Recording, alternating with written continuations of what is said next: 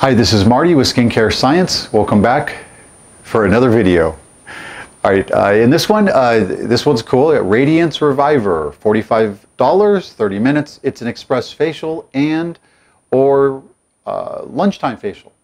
Okay, very quick, very easy. So steps: AHA3 facial cleanser, liquid loofah. Oh, by the way, that's not a spelling error. Originally, when I developed Serene, I did not like the way the double F looked, so I removed one.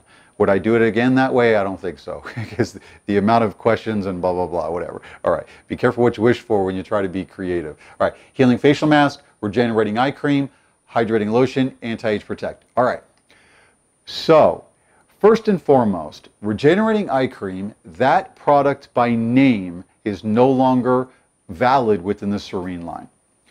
I do not like naming any of my products after where they should be applied to the skin. The reason why is because, well, skin is skin. Yes, it's thinner and thicker and a little bit slightly different. Yes, but we're not talking about skin and/or transitional skin.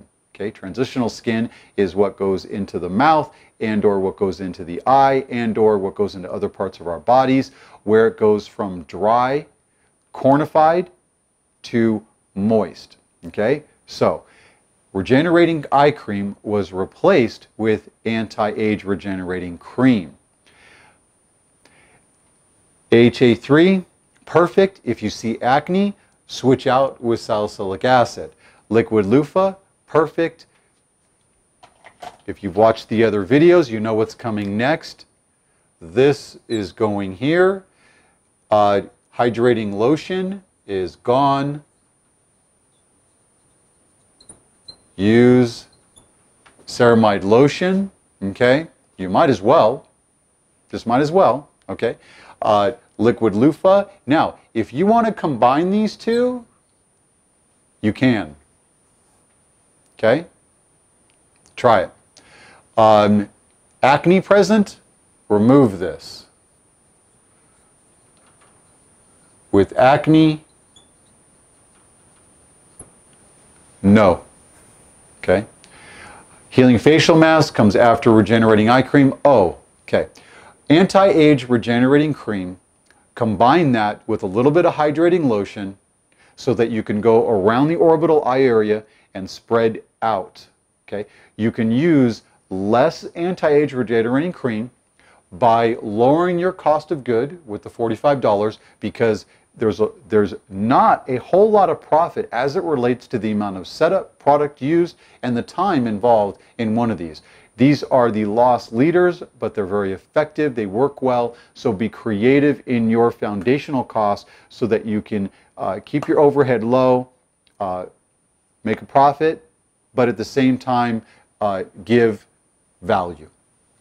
So anti-age regenerating cream with your hydrating lotion or orbital eye area, go as far out as you can, then come back, don't do anything with your fingers, come back with ceramide lotion and finish up. Healing mask, after that, combine the hydrating lotion and the anti-age regenerating cream, orbital eye area, feather out, come back with ceramide lotion. You can do healing mask, but me personally, if someone's coming in and getting their makeup removed, the last steps as it relates to healing mask and anti-age protect depends on what they're doing afterward. Leave it in. See, okay. I'm going to leave it up to the esthetician as to where they apply the healing mask. Is that after the facial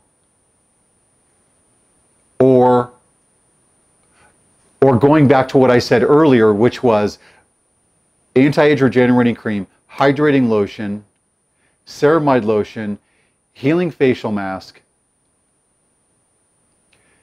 wipe away and or, if time permitting, use saturated 4x4s, forehead, left and right, over the mouth, leave the nose for breathing, cool fan, using the facial mask, saturated 4x4s for weight, soothing, calm, and occluding anti-age regenerating cream, hydrating lotion, and ceramide lotion underneath the healing mask. Clean that off, come back with anti-age protect.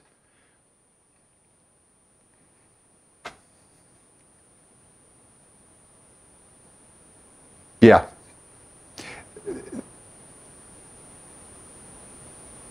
You already said that about the healing mask. Correct. This is Marty with Skincare Science. I hope this helped